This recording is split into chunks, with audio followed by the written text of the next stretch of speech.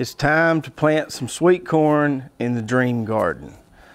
We've got 3 of the 6 plots in the new dream garden planted already. We got potatoes put in, we got squash and cucumbers in one plot, and we've got tomatoes in another plot. So the 4th plot is going to get sweet corn.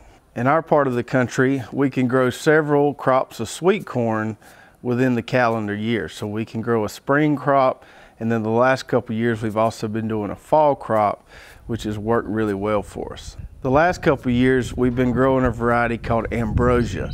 It's a bicolor, sugary-enhanced sweet corn, and it has really done well for us the last few years. It tastes amazing, looks really pretty, grows out really well, and it stores really well, usually about 6 to 7 days in the fridge. But we always like to try new things around here, and so this year we're going to try a variety we haven't ever tried before, but that has come highly recommended to us. And that variety we're planting this year is called Incredible. And with a name like Incredible, it's got to be good. So this is a yellow sweet corn, and this is also a sugary-enhanced variety. So we're going to get some improved storage over those kind of old-timey varieties like Silver Queen or something like that.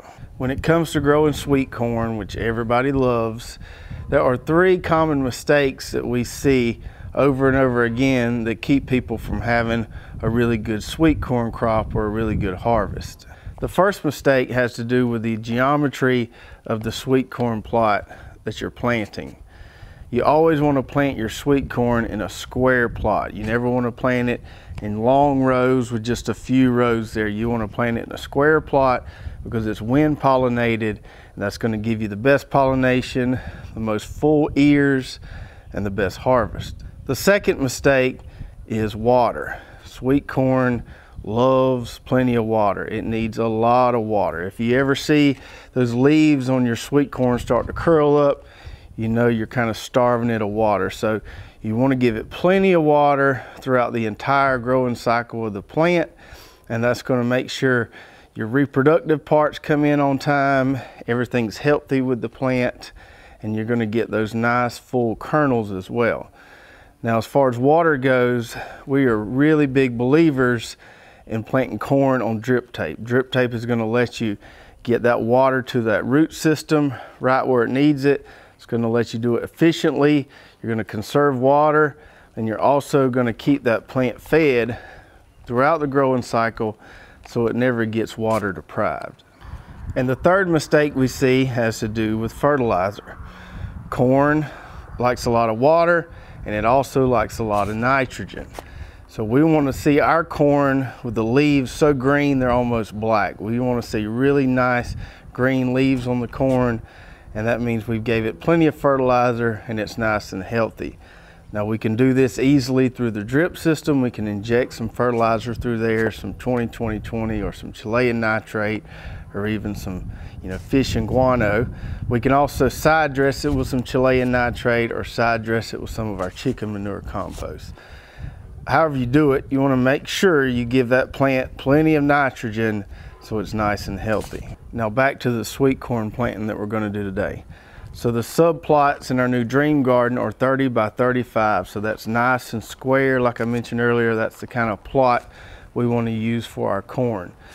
And I'm putting my corn on 3-foot row spacing. So you can do 30 inches, and I've done 30 inches in the past and it works fine, but I'm gonna do 36 inches this time because it worked out perfectly to get 10 rows in that 30 by 35 plot. A couple days ago, I went ahead and laid my drip tape and got my drip system hooked up. So we bury that drip tape down there, and then we'll take our Hoss seeder here and we'll plant right on top of that drip tape. But before we plant, we need to make sure this thing is calibrated correctly for this incredible sweet corn variety here. So before we plant with our Hoss garden seeder, we always want to make sure our seed plate is calibrated correctly for the variety that we're planting. So what that means is we want to make sure these holes are the right size for this seed. Sweet corn, beans, almost any crop out there, you're going to see some seed size variation from one variety to the next. So the seed could be a different size depending on what variety you're planting. So we need to make sure these hole sizes are going to work for this incredible variety here. So the first thing I'll do is take some seed and I'll just put it in these holes while that seed plate is laying flat there. And that hole in the middle doesn't matter, but these on the outside here, I want to make sure even my biggest seed can lay flat in that hole and fall right through it without getting stuck or hung up. And it looks like this stock hole size here is going to work really well for us. So this is not always the case. We kind of got lucky here because this incredible variety works perfect with this hole size. But if you're planting a sweet corn that's got a bigger seed size, you'll probably need to drill out these holes. And you can take your little step drill bit like this, and it works perfect for making those holes larger if you're planting a different variety with a larger seed size. In addition to laying this plate flat on the table and checking that hole size by laying the seeds in there, another thing I like to do is to actually run some seeds through here while it's sitting on the table, just as a preemptive measure to make sure this plate is going to work right for this variety. So I need to go ahead and put my plate in there.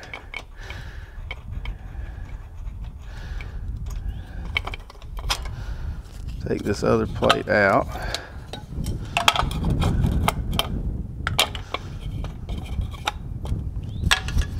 Put all my pieces back in there.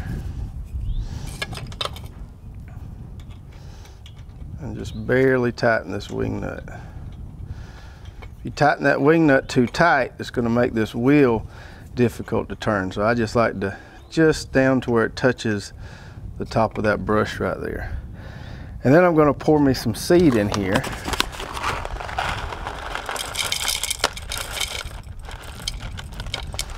Doesn't have to be a whole lot. And then I'm going to take my hopper cover and put it underneath where the seed's going to drop into, and that's going to catch the seed. And then I'm just going to spin this rear wheel and watch it and make sure that the seeds are dropping through there fine. And what I'm watching for here is making sure this rear wheel doesn't hang up. If this rear wheel hangs up a lot on you, that means that you've got seeds hung up in that hopper there. And that usually means that the hole size is too small and you need to make it larger because seeds are getting stuck there. But if we can spin this wheel right here and we don't get any hang-ups and we can see the seeds falling through at the bottom just fine, then we know we're good to go. So now that my seed plate is calibrated and I know it's going to work nice, I'm just going to set my depth here. And for sweet corn, I'm going to set it down to about 3/4 of an inch to an inch, somewhere between there. So we'll turn this knob here all the way down. And when that bubble right here is flush with this frame, that's an inch. So we're going to put it kind of right before there. All right, so we got our depth set, we got our seed plate calibrated correctly, and everything's going to work nice and perfect with our seeder now. And all I've got to do is just go plant these 10 rows of sweet corn. If you're interested in one of these seeders, I'll put a link in the description below. I'll also put a link to our sweet corn variety so you can check those out. And I'm going to go plant some corn, and we will see you guys next time.